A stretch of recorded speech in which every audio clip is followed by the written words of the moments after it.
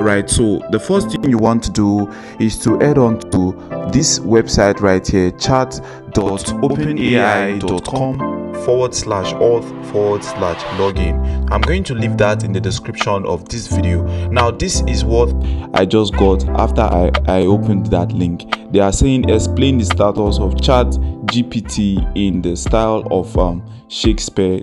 They are saying, hi, dear user of Chatgpt, thou art not alone in thy desire to engage with our esteemed AI chatbot. Many have flocked to our website in this hour, and we do our utmost to accommodate each and everyone. Yet, alas, our resources are not without limit, and we must ask for the patience and forbearance. In time, we shall be able to provide thee with access to Chatgpt. Until then, we beg thee to return at a future juncture when we may better serve thy needs. Until then, we bid thee adieu and good fortune. So this is what they are going to show you.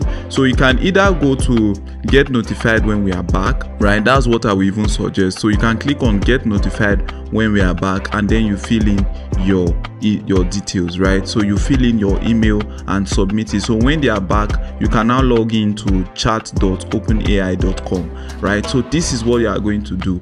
Now that is if you actually come to meet this, right? Now if you keep on trying, right, you are going to actually meet something like this. You are going to say welcome to Chatgpt, log in your OpenAI account to continue, right? So this is the two scenario, and this is what most people are not going to talk about. So in case you come across the first scenario, you know what to do. You go over, click on this button, and it will take you to the form where you are going to fill your email, then you submit. Immediately they come live again, you are going to actually get their email. You are going to get an email from them. So we are going to sign up because we do not have an account yet. So we are going to sign up using this particular my Gmail account. As you can see right here, there are other options like your Microsoft account. You can also use a Microsoft account, but I'm using a Gmail account. So we are going to verify that we are not a robot, and that's exactly what I'm doing right now. So I'm just going to quickly do that, and then we continue with the video. So you click on verify, and then you come on click and you click on continue. So the next page, we are going to create our account with the password. So I'm going to add the password to it, and then I'll click on continue, and then it's going to take us to the next page where we are going to actually verify our account. As you can see, we sent an email to the email I gave them. They are saying click the link inside and get started. So I'm going to go over to my email address, so you can open it from here, or you can go over to that place and then verify your email. As you can see, verify your email address. To continue setting up your OpenAI account, please verify that this is your email account. So this is very crucial. I've clicked the verify, and this is the next page, and we are asked to actually tell them more about us. So in that case, we are going to actually fill our first name and our last name and organization name. Although that one is optional, but please take note that by clicking continue, you agree to our terms and confirm that you are more than 18. So the next thing we are going to do is to verify our phone number.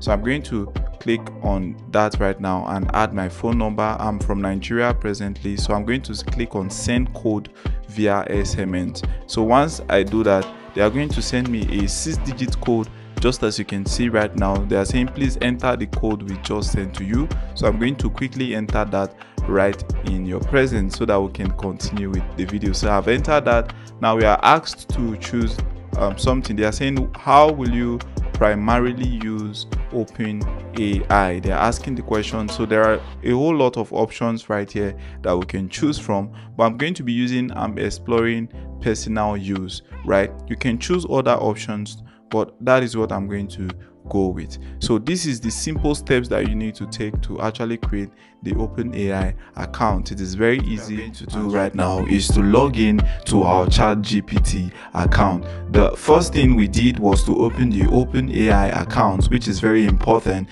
because it is with our OpenAI account we are going to log into Chatgpt, right? So we are going to click on login, email and your password, and then it's going to open. Don't forget that to get to this point you have to use the www.chat.openai.com openai.com/auth/login, you are going to see this page. Now, in case you are having difficulty opening this page, I've created another video for you so that you can actually watch to know exactly what to do, because I also experienced the similar thing.